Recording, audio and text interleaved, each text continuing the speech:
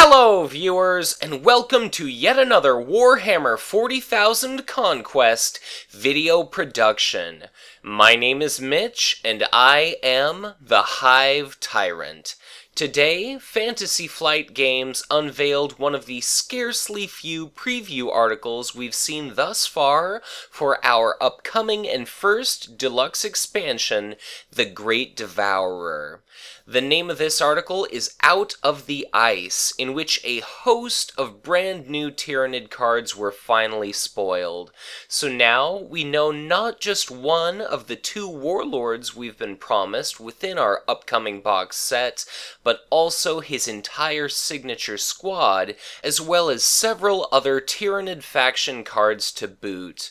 There are lots of spoilers to cover, and since we don't yet have all the information, keep in mind that the vast majority of our upcoming Tyrannid cards are still entirely unknown to us. I'll save the truly in-depth analysis and breakdown of each individual card for later videos. But I'll nevertheless give you my initial impressions now, and please share your own in the comments below. Still, in any case, to catch up exactly where we left off in our last preview, we had previously had spoiled the unique Tyrannid warlord, Old One-Eye, with an attack value of 2, 6 hit points, 6 starting resources, and a starting hand size of 6. He has the creature and behemoth Hive Fleet traits, and reaction. After this warlord readies, remove half the damage from it, albeit limit once per round.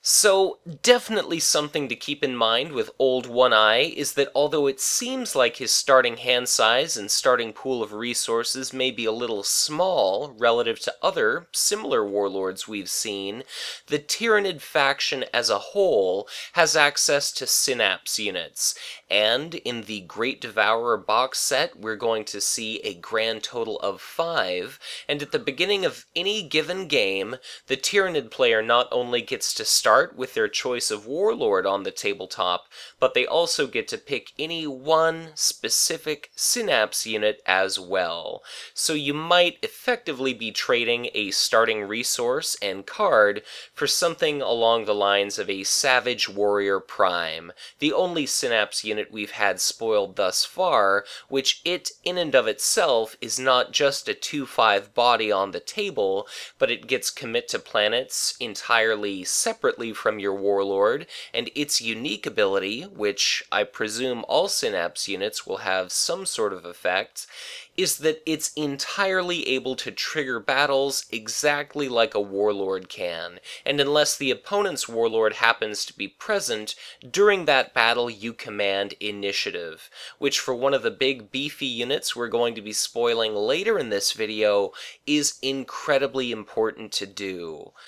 But, in taking a look at the rest of Old One-Eye's stats, he's certainly respectable, weighing in at an attack value of 2 that matches or surpasses so many other warlords, and although he certainly doesn't have the deepest pool of hit points, his ability nevertheless allows you, upon his readying, to remove half of his damage tokens. And in Conquest, considering that you're always rounding up, if it just so happens that he has 5 damage tokens, you're ultimately going to be removing 3. And once again, as we see in this spoiler-filled video, we do end up ultimately seeing an attachment that effectively boosts his printed hit points up to the same 7 that we've seen on so many other warlords. So, the exact extent to the synergy and combos that are going to be possible with Old One-Eye are only going to become more and more illuminated in time, as we're likely to see more and more preview articles leading up to the inevitable eventual release of the Great Devourer expansion. But until then, in this article we did see his entire signature squad, starting with 4 copies copies of the Lurking Hormigaunt, a 2-cost army unit with a single command icon, an attack value of 3, and a single hit point. It has the creature and behemoth traits and reaction. After this unit is assigned damage, reassign up to 2 of that damage to your warlord instead.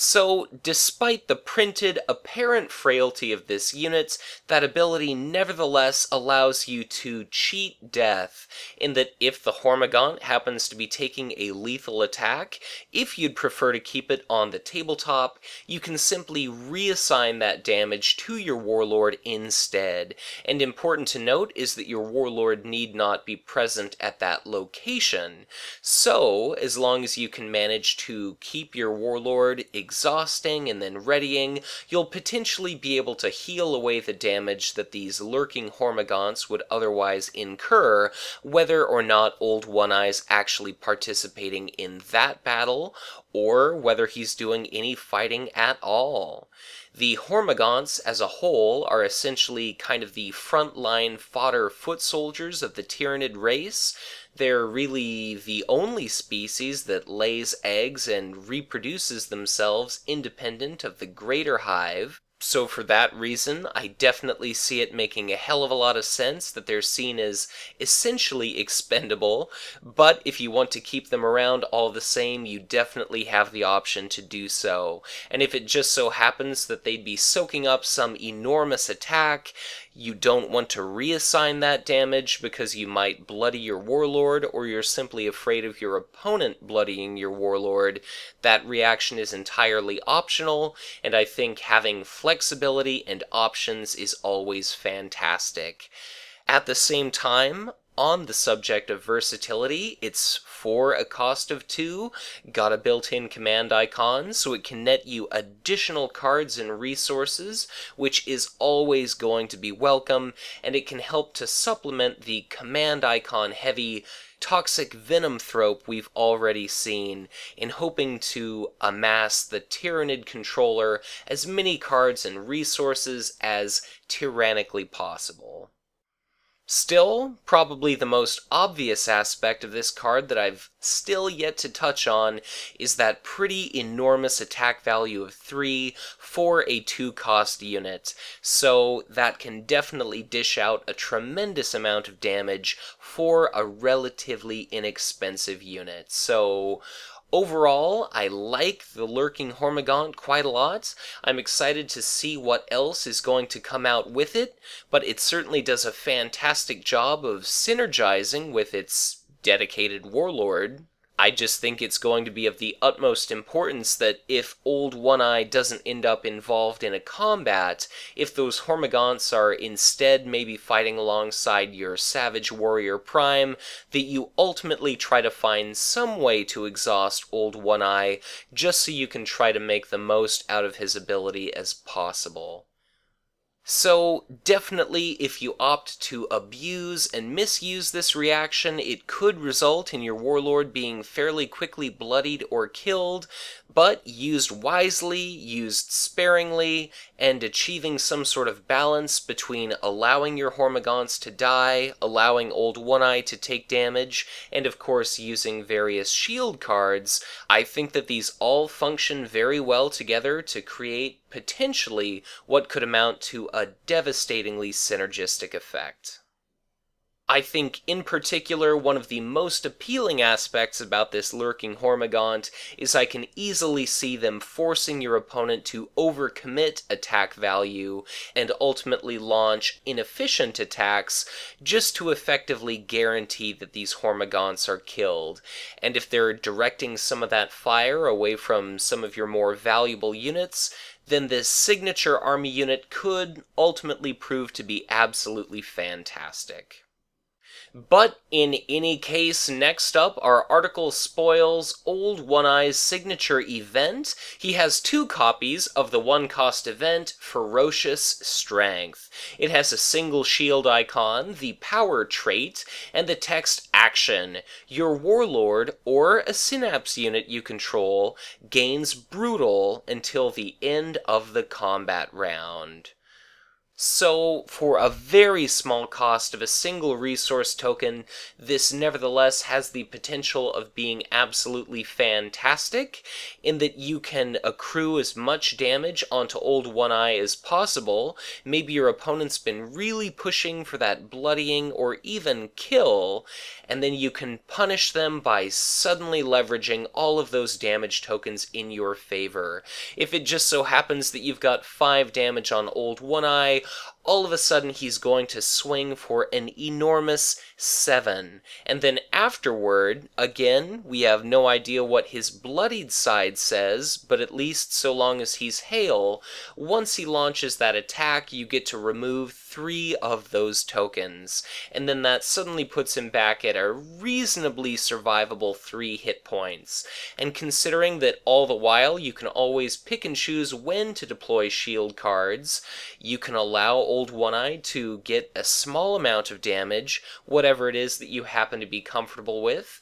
just because you can fully expect that not only is he going to be healing a lot of that away, but from time to time you might be able to absolutely devastate your opponent with an effect like this one. And all the same, the one Synapse unit we've had spoiled has a reservoir of 5 hit points, and if they've already taken 4 damage, if they're on the brink of death, we have no idea if the Tyranid race or faction has access to any other kind of healing, but at the very least, whether or not you're ultimately going to lose that unit, you can really crank up the punishment on your opponent by surprisingly dropping this event onto the table and then suddenly swinging with that Savage Warrior Prime for up to 6. Discounting any number of attachments that any of these units may additionally have. And as we're about to cover, Old One-Eye gets one hell of an attachment in the Great Scything Talons.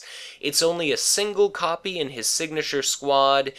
but it costs a single resource token, it has 3 shield icons, and it has the War Gear and Symbiote traits. It reads, attached to your Warlord, attached unit gets +1 hit point and reaction. After damage is removed from attached unit, it gets +X attack from its next attack this phase. X is the amount of damage removed. So, if you liked Ferocious Strength giving Brutal to Old One-Eye, boosting up his attack power from anywhere between 1 to 5, Great Scything Talons is similar in that it costs the exact same, but whereas that event is ephemeral, lasting until the end of 1 combat round, which, under normal circumstances, is 1 attack, but as we'll cover later in this video, those rules don't always apply. This attachment instead allows you to grant your Warlord a permanent ability, in that each and every time he's healed, although the Warlord card itself does specify that that's limited to once per round, it nevertheless gets +X attack for its next attack, with X being however many damage tokens that you happen to remove. And again, considering that we're always rounding up, that can amount, entirely dependent on how early in a given game you ultimately draw and deploy this attachment, in several different rounds in which Old One-Eye is potentially dealing out absolutely devastating attacks. So, in the worst of cases, he's not healing, and he's not benefiting from this attachment whatsoever, but as soon as he heals even a single point of damage, you're increasing his attack power to a dangerous 3, 4, or 5, depending on just how high you and your opponent are allowing that damage token pile to climb. And plus, it's definitely worth considering that as this attachment boosts his base hit points up to 7, it makes it all the more likely that you're ultimately going to be healing 3 damage per turn, which not only has the benefit of depriving you of more damage tokens, but also serves to increase his attack by ever so slightly more on average than if this attachment did not have that additional bonus. Plus, it definitely goes without saying that a pool of 7 hit points is easier to keep alive than 6 or fewer, and considering that you've got the opportunity to play shield cards at any time under usual circumstances, and that this card in and of itself is a 3 shield value attachment, the ability for this card to keep your warlord alive and regenerating to the utmost of his ability could potentially be absolutely spectacular for you and enormously frustrating for your opponent. For that reason, it's quite likely that your opponent's going to try and avoid damaging Old One-Eye as much as possible, but if it just happens to be him and lurking Hormagaunts, you can effectively force them to damage your warlord, and considering that units don't get the option whether or not to attack each round, it's entirely possible that you can essentially corner your opponent,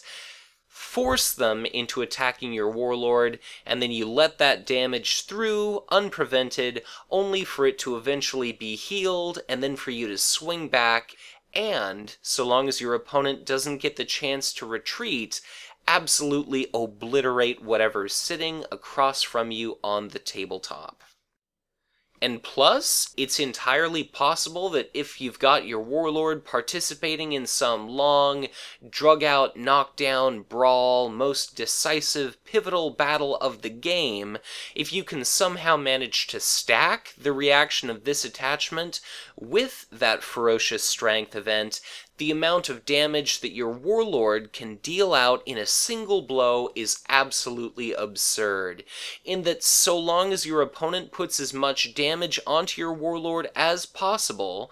which, of course, you can always try to manipulate their math in your favor by leveraging as many or as few shield cards as you need to continually adjust the amount of incoming damage, but under the most extreme of circumstances, it's entirely possible for Old One-Eye, if he's taking an enormous amount of punishment, to heal for 3, ultimately get pushed to a pile of 6 damage tokens, and if you're able to trigger this reaction and Ferocious Strength, he can swing for an incredible and devastating total of 11 against any single enemy target. And, although it's oh so important to consider that the Great Scything Talons only functions to boost 1 attack, if you're nevertheless playing that Ferocious Strength, there's scarcely any better card to synergize that with than Old One-Eye's signature support,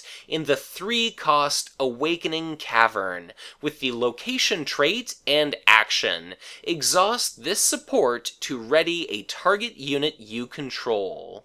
So, seeing as how that Ferocious Strength event confers brutal until the end of the combat round, so long as you can ready your warlord once via the Awakening Cavern, he could ultimately benefit twice from that keyword at the least. And again, we have absolutely no idea what other Tyranid cards have yet to be unveiled, and seeing as how the Tyranid faction, for all we know, is entirely welcome to include neutral cards in their deck, there are any number of other effects that may come out sooner or later, or at some point during this game's development, that crank this already impressive amount of synergy up to an absolute 11.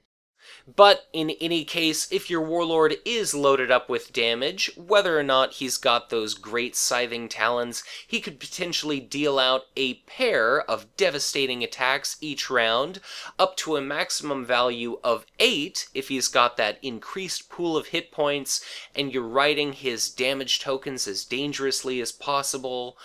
Or you could simply choose to use this, albeit rather expensive support, to ready any single unit you control. It could be a Termagant token, it could be your warlord, it could be one of your elite army units, like the Striking Ravner we've seen previously released. It could also be the expensive army unit that I'm saving for the very end of this video. Or it could be your Synapse unit, whether it's the Savage Warrior Prime or any of the others that we've yet to see. If it just so happens that your opponent triggers some sort of nasty effect to exhaust any of your Tyranids, it's entirely possible that you can use this support to correct that play of theirs, and then you can leverage any number of nasty events or effects or abilities that you were otherwise fully intending to employ, once again, with nothing to stop you. So, taken all together, I think this makes for a rather powerful signature squad. I'll be sure to cover this in much greater depth and detail in a later video specifically dedicated to Old One-Eye and his signature squad, but the article certainly does not stop there. Next, it moves on to reminding us about the infestation mechanic and how that confers the Tyranid player specific benefits on a card-by-card basis, so long as they either happen to be deployed at a planet where you possess an infestation token, or if you're choosing to deploy them to an infested planet, or any number of different things along those lines. We know that opponents can remove infestation tokens by winning battles at planets where there happens to be an infestation token, and we've seen one way for the Tyranid player to put those tokens into play, in the form of the 1-cost army unit Virulent Spore Sacs, which, during combat, sacrifices itself to not just deal damage, but also put an infestation token into play. And we've seen effects like the Hunter Gargoyles, which are a very cheap, rather hard-hitting, albeit frail unit that can nevertheless use an action to move to an infested planet. So despite their seeming frailty, so long as you're able to get some of these infestation tokens into play, you can nevertheless shift them about the battlefield in an opportunistic sense to nevertheless deal out a considerable amount of damage to your opponent. And in this article, we're introduced to 2 new cards, 2 new ways to put infestation tokens into play. The first of these is yet another Tyranid army unit in the 2-cost Scything Hormagaunts, with a single command icon, an attack value of 2, 2 hit points, the Creature and Leviathan Hive Fleet traits, as well as reaction. After you deploy this unit, infest this planet. So, quite simply, it's hard to go wrong with a unit like this one. It's hard to find much to sing praises about, and it's difficult to point out many weaknesses for your opponent to exploit or for you to be aware of. A single command icon could potentially allow it to help you win resources and cards. It's hitting respectably hard. It's not absolutely trivial for your opponent to dispatch with anything along the lines of Sicarius's Chosen or Weird Boy Maniac or any number of other effects. And probably most important about this card is that it allows you a very simple means of getting infestation tokens into play during the deployment phase, or indeed any time that you happen to specifically deploy this unit. So not just put it into play, but specifically deploy. It doesn't cost much, and really the problem with assessing this card and so many others is that the value of putting one of these tokens into play hinges entirely upon how many cards we see. So I mentioned the Gargoyles earlier, but another card we've seen is a 2-cost event, Spore Burst, which during the deployment phase allows you to recur up to 3-cost dead Tyranid army units back into play at any infested planet you'd like. So certainly we'll see more and more cards over time that make infesting planets all the more worthwhile. In fact, we're going to be covering one a little later on in this video. But before we move on to that, the second of our trio of new ways of putting infestation tokens into play is the 0-cost event Predation. It has a single shield icon and the tactic trait, and it reads quite simply, Action. Infest a planet adjacent to an infested planet. So, as long as you happen to already have one of those infestation tokens anywhere on the field of battle, on any given planet, this allows you to spread a new infestation token to an adjacent planet. So, whether you simply want more targets for things like your hunter gargoyles to travel to, whether you simply want more planets where you can trigger Spore Burst, or whether you're maybe in danger of losing the first planet because it's about to be added to either player's victory display, this nevertheless allows you a fantastic opportunity of, for a cost of 0, spreading infestation. And plus, if you need not take advantage of this effect, having even a single shield icon means that it's yet another way for you to try to keep your warlord and any number of other Tyranid army units alive for as long as possible. I had the opportunity to spoil an additional card earlier, but opted not to do so, seeing as how it was, and still is, part of a partially spoiled, partially revealed fan of cards that we see again in this article, but we've also seen a Tyranid 1-cost support in the Digestion pool, which, unless I'm gravely mistaken, I feel is rather safe to assume that it effectively reads that when you happen to deploy a Tyranid to a planet that happens to be infested, you can essentially exhaust that support in order to reduce the resource cost required to play that unit by 2. So it's unique, it's limited, it has all the same ups and downs of so many other faction-specific resource reduction supports we've seen in the core set,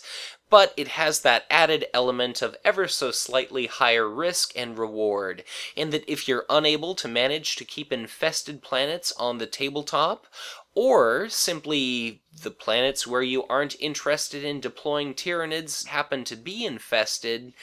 that could be of potentially enormous benefit, and it could potentially set you back at least a card and a resource. So, yet again, it remains to be seen just how effective any of these individual cards are alone, let alone taken all together, but I'm definitely excited to see just how potentially powerful the Tyranids as a faction may ultimately be.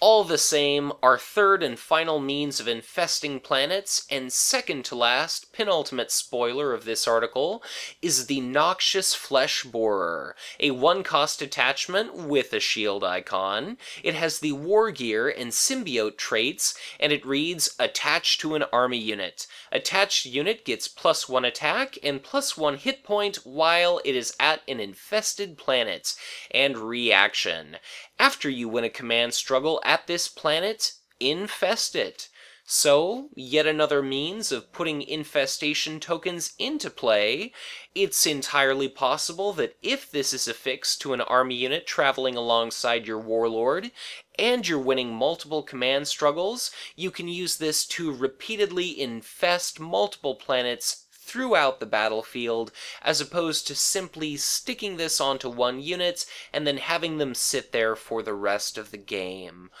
Or it's entirely possible you might affix this to one of your hunter gargoyles that can move between infested planets. But even if you aren't intending to use this specifically for its infestation effect, it nevertheless does confer a significant attack and HP boost to the attached unit. So, one attack value may not seem like much, but it nevertheless can make a considerable difference. Taking our Lurking Hormigaunt, for instance, it has a printed attack value of 3, and given that we've seen a grand total of 142 different army units throughout the core set and warlord cycle of war packs, a grand total of 92 of those have 3 or fewer hit points. But as soon as you boost that attack value up to 4, you're killing 115 out of that 142, up from 92. So instead of settling for killing 65% in a single swing, all of a sudden, unless your opponent's playing shield cards or using any number of different effects to their advantage, you're able to kill an entire 81% of units in the game with something like a 2-cost army unit with a 1-cost attachment. So whether or not it's worth it to you for that situational attack bonus, so long as the unit's at an infested planet,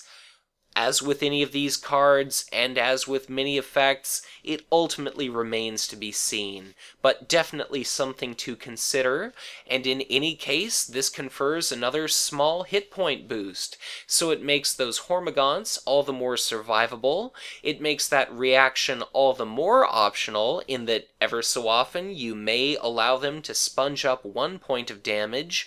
or you can simply opt to affix this to any number of powerful, potent, formidable Tyranid units to make them all the more hardy and all the more deadly and dangerous than they already are. For instance, of the pair of Tyranid elite units we've seen spoiled thus far, both of them are entirely eligible to have affixed war gear, and the Striking Ravener, a 3-attack, 5-hit point, 5-cost army unit, has the reaction after this unit destroys an army unit by an attack, ready this unit. So if you can manage to destroy even a single enemy unit with that same printed attack value as that lurking Hormagaunt, if you're suddenly able to keep continually swinging for 4, the number of enemy units that you can potentially destroy is absolutely absurd. And even keeping in mind that it has to be army units that you're destroying, if it just so happens that your opponent happens to have a token sitting at that planet, that might as well be your last and final target, so that you can trigger that readying effect as much as possible, and then ultimately exhaust, finish off that token, and then let your Striking Ravener lie. Still, if the Striking Ravener is not your cup of tea, the final spoiler we've had revealed in this article is one hell of an army unit. It's the 6-cost Shrieking Harpy, with 2 command icons, 2 attack value, 5 hit points, the creature, kraken, and elite traits, and the flying keyword, as well as combat reaction. After this unit is declared as an attacker at an infested planet, exhaust each enemy, non-elite army unit, and token unit at this planet, which I would imagine goes without saying has the potential to be utterly devastating to your opponent. Not only is this unit exceptionally durable with a pool of 5 hit points, making it all but unkillable via the likes of Tzeentch's Firestorm or Warp Storm, or any number of small incremental sources of damage, but it's also got that flying keyword, which in an attack type context often treats it as effectively having a printed pool of 10 hit points, although similar to Old One-Eye, any kind of halving effect is always going to be rounded up. Certainly the Shrieking Harpy's greatest weakness is its rather low attack value, but if it just so happens that you want to increase that amount, you're certainly welcome to affix something the likes of our Noxious Fleshborer, which gives it 3, 4, or 5, depending on how many copies of that attachment you're wanting to affix.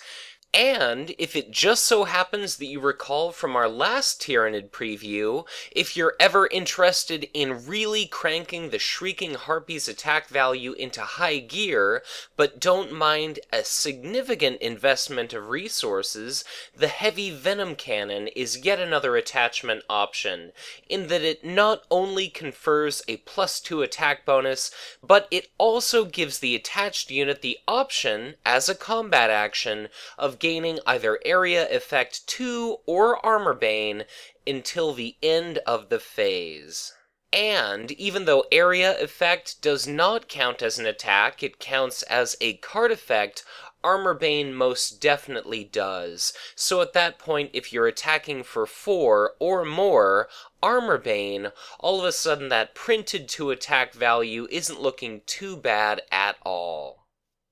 Certainly you want to avoid putting too many eggs in one basket, and this unit's already expensive, clocking in at 6 resources, but it's nevertheless possible it might be gaining you some cards and resources, probably because your opponent is likely to want to avoid any kind of committance or deployment to a planet where you happen to have a Harpy. So, granted that combat reaction does necessitate that its location be infested, but therefore it makes it all the more beneficial, if not necessary, for you to devise some sort of clever means, whether it's something so simple as a noxious flesh borer to infest that planet, or whether you're simply using predation, or the virulent spore sacs, whatever it happens to be, it's of the utmost importance that you manage to infest its planet. Just because once you do manage to have it sitting at an infested planet, it's rather unlikely that your opponent is going to be able to contest you. It definitely falls prey to the same pitfalls that so many elite units do, things along the lines of Klavex War Leader destroying this during an ambush, or your opponent triggering an Archon's Terror, or getting in a first attack with a Blackheart Ravager. Any source of routing is a fantastic answer to the Harpy, but under optimal or even sub-optimal conditions, as soon as this unit is declared an attacker, it does not matter if your opponent entirely negates its printed or boosted attack value. As soon as it's declared, you exhaust each enemy army unit and token at that planet. It can affect any number of units with absolutely no ceiling, and so long as they're not elites, which generally don't see a lot of play on the tabletop in the first place, they're going to be entirely unable to do anything against you for the remainder of the round unless your opponent has some means of readying them, which in many factions is either entirely unpresent or, in the best of cases, often nearly unheard of. This bears a striking resemblance to the Eldar Mighty Wraith Knight, which in and of itself is a 5/5 body, so it serves to certainly hit a hell of a lot harder, but it is nevertheless not a flying unit, and it happens to have the effect where, upon entering play, it exhausts each non-spirit trait unit at its planet. But that ability is strikingly different in that it has the potential of exhausting that player's own units, and considering just how scarcely few spirit units even an Eldar player has, it's quite likely to do a fair bit of harm in addition to any good, outside of some sort of Gift of Isha type context. Plus, that unit definitely has the ability of potentially winning that player command struggles as well, whereas the Harpy, having to wait until the combat phase, doesn't quite have that same opportunity. But nevertheless, this is an effect that can occur time and time again and force your opponent to either retreat, which is often entirely undesirable, seeing as how it often all but guarantees they're going to lose that battle,